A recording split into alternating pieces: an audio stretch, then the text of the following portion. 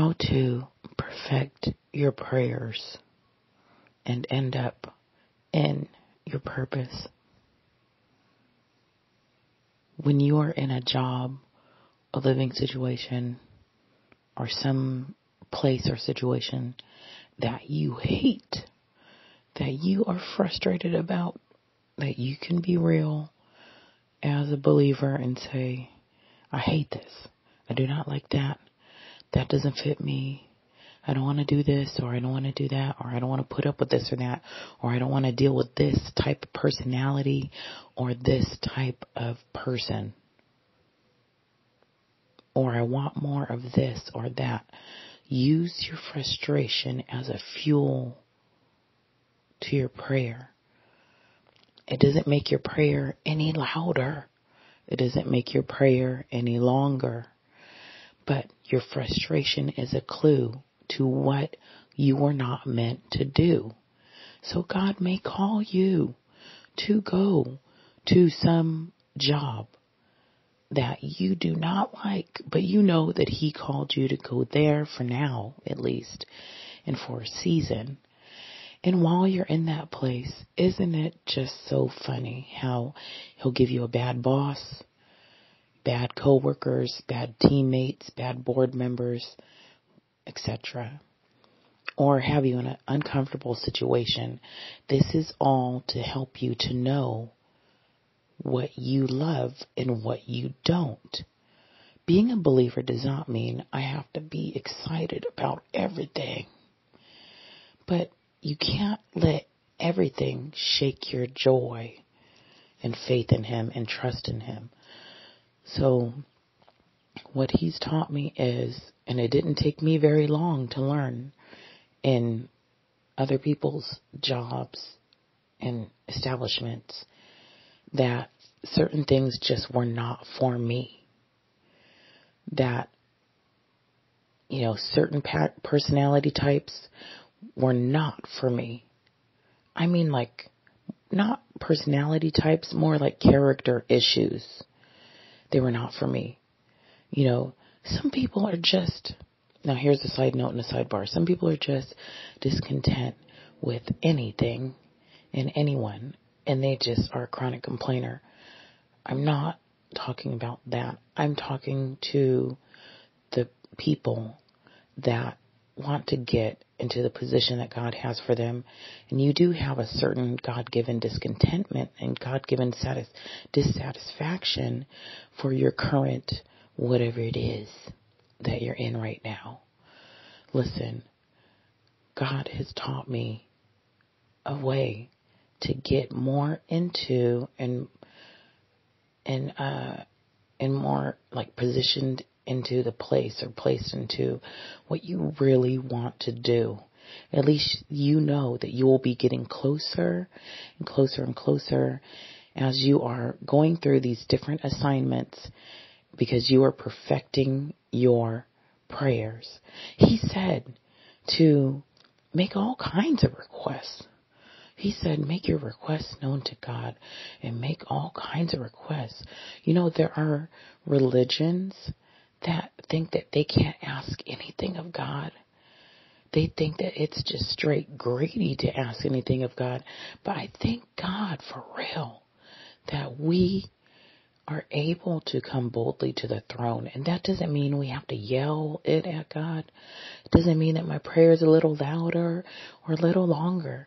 If it was, it's all right, because sometimes the fire of God is in you and you just get this unction and you get this fire and you just pray by the Spirit and it comes out how it comes out. But what I want to say is, listen, if you're not happy in a certain job, but the Lord has opened the doors for you, the Lord has let you be there, don't suffer through it. Do your job. Have a good attitude. Be respectful. Try your best to deal with the personalities and the character flaws of those who are around about yourself.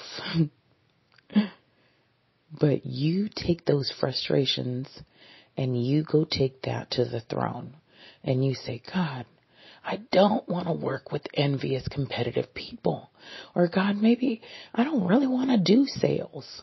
I want to do what my spiritual gifts are naturally flowing in and grace me to do. I want to walk in the grace that you have given me. I don't want to put my gifts aside. I don't want to not be able to use them on the job freely. I want to be able to use my gifts and be who you made me to be.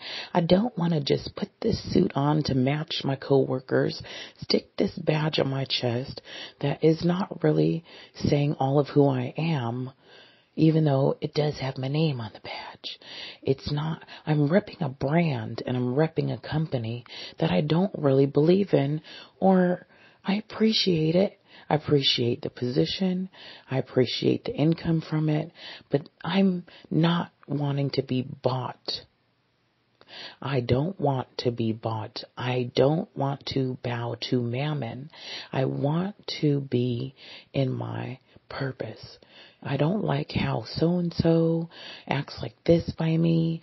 I don't like this and that about the company. Look, God is not afraid of your complaints. I know that the children of Israel murmured and they whined and complained, but He's not afraid of you voicing the issues and the problems that you're in. And God is so strategic, and He is hilarious because He will lead you right into a place that is a blessing. But then when it feels like it's closing in, or it feels like you're too big for that place, or it feels like you have more to do than all that you do in that place, then you need to take those frustrated feelings and those aha moments and that revelatory moment, the revelations of who you are and how you don't fit there, and you need to bring that to God, because He will strategically bring you to the next job. Now, the next job might help you to know another aspect of yourself that you did not discover yet, or another thing about yourself that you feel you want to work in, but you want to do it in a different way, in a better way for you, in a better way, but the job doesn't allow you to function in that way totally. So what you need to do is take that prayer to God. Listen, you are going to perfect your prayers by using your frustrations of your here and now to get you to who and what and where and how you need to be. Just to be authentically you. To be authentically you and not be bought by anyone. When you're in your purpose and the pay comes along, that is such a blessing. There are jobs that He will send you through just to let you get an aha moment. And so, don't call all your friends up and whine about the job and so. See, and you also have to pass the job test, especially if you're going to be a head and not tail and an entrepreneur and not beneath. What you have to do is pass the job test. See the flaws of management and learn from it. But don't try to one-up them. Don't need to take their position, and don't tear them down. What you have to do is just do your work as unto the Lord. And then go home with your frustrations and give it to God. And don't dump it on your friends. Don't emotionally dump on your friends. Don't emotionally dump on your friends. This is what people need to learn to do. See, I'm really independent by myself. So I don't need a shoulder to cry on. Okay, I don't need the codependency and I don't have an addiction to someone hearing me whine. I don't have an addiction to it. Sometimes I'm going to give some people the download.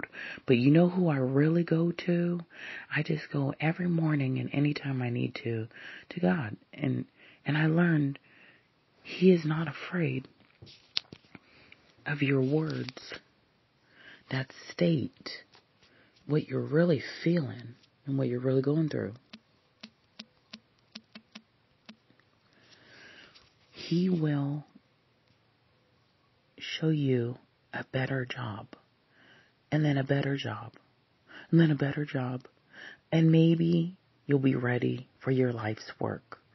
See, even a job is a training field for your purpose. It gets us experience, it gets us face-to-face experience with people we may never otherwise meet besides our own circle, our own people, our own family, the certain mindsets we've been brought up around.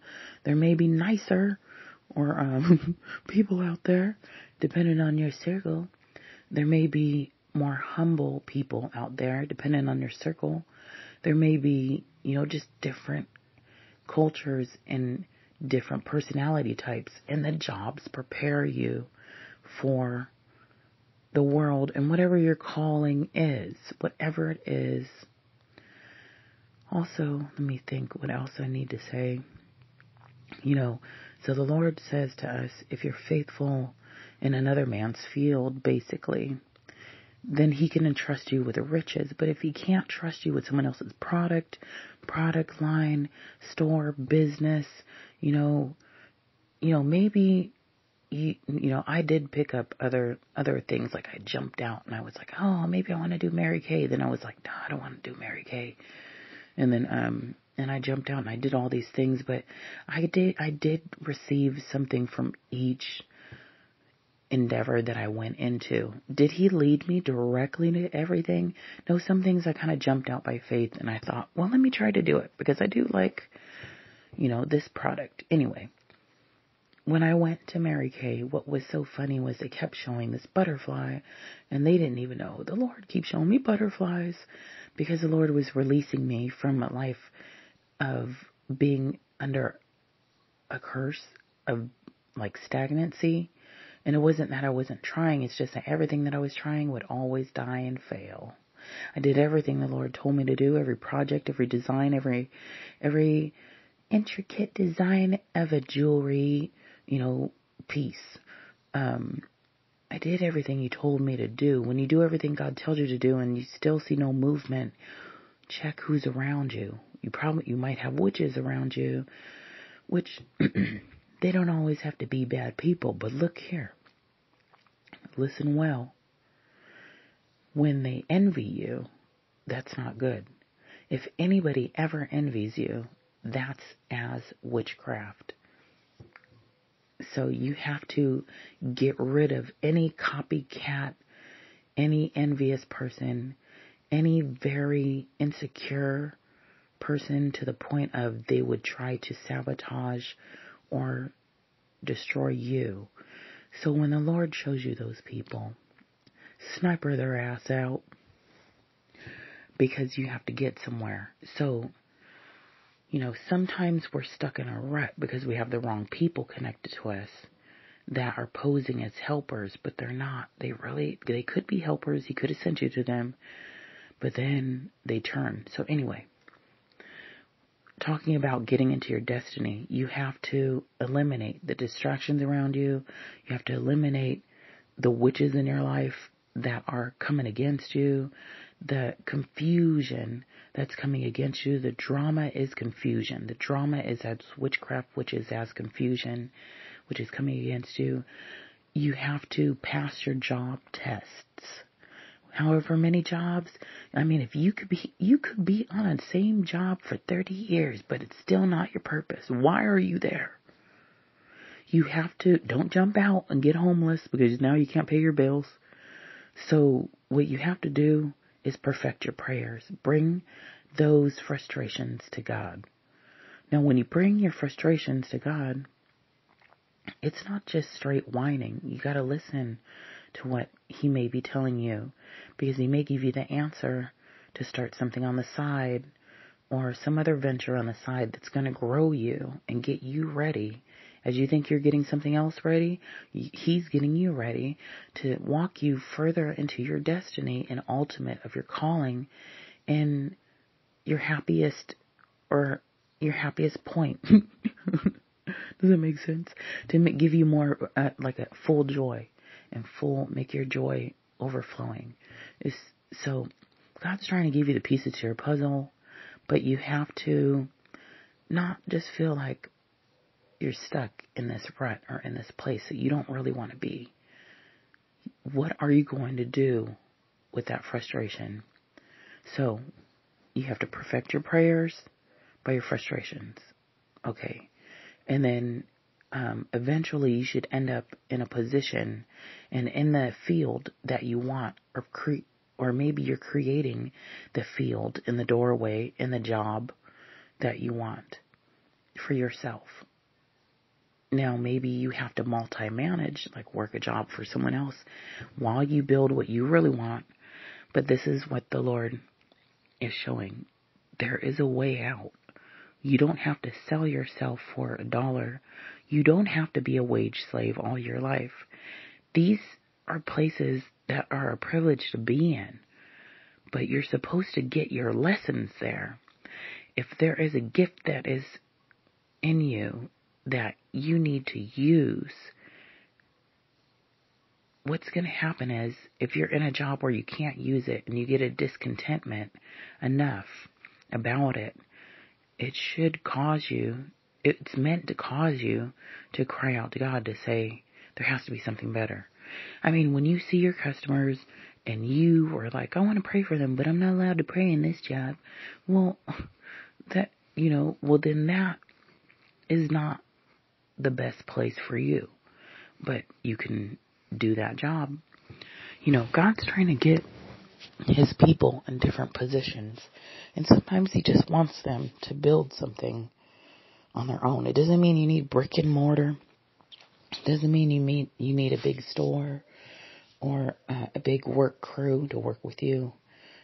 I don't know what it looks like for you, but use every job, every relationship to perfect your prayers. God's going to bring you to the better mate that fits your life.